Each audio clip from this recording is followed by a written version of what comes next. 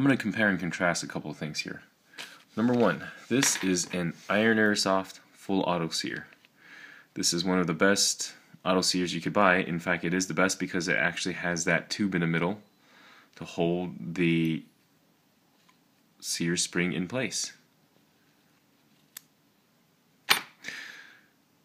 Usually what you have to do, because it's missing that sear spring, is that you'd have to most like Vipertechs, Inokatsu's, GMPs, they don't have that middle piece, so you'd have to kind of just time it out, put it in, and try again a million times before you finally get it, or just stash something in the middle to hold it in place.